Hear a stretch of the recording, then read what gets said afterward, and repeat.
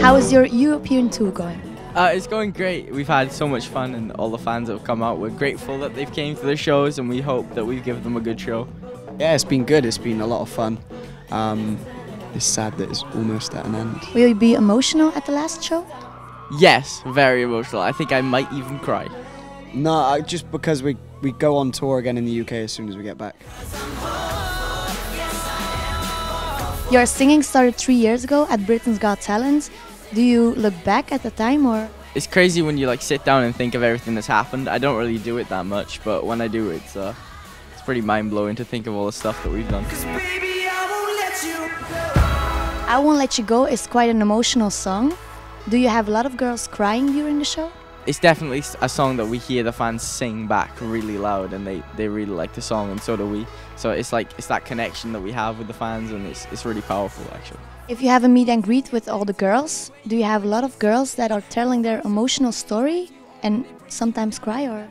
They don't necessarily tell us them because either one, they're too shy to say, or they don't have the time, but they write a lot of letters. And half the time they tend to be girls' stories and like how they found us and what they've been through in their lives, and it's really crazy to think of how many people we've helped.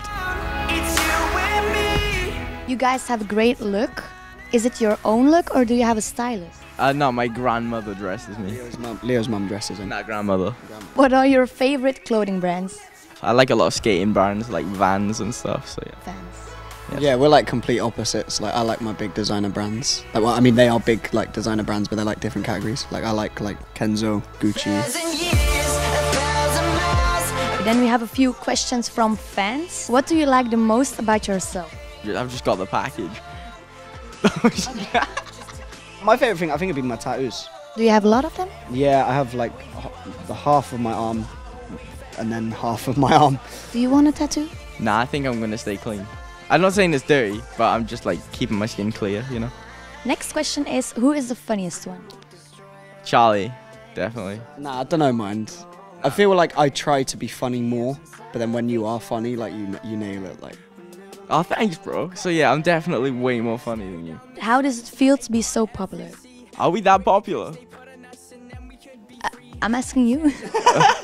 It's good, man. It's an honor. Like it's what we both always wanted. Like I wasn't very popular growing up, so like my desire was to be popular. I just want people to like our music, you know, and if that means us being popular, then so be it. We just want that connection with the fans through music, not because we look good, which we don't.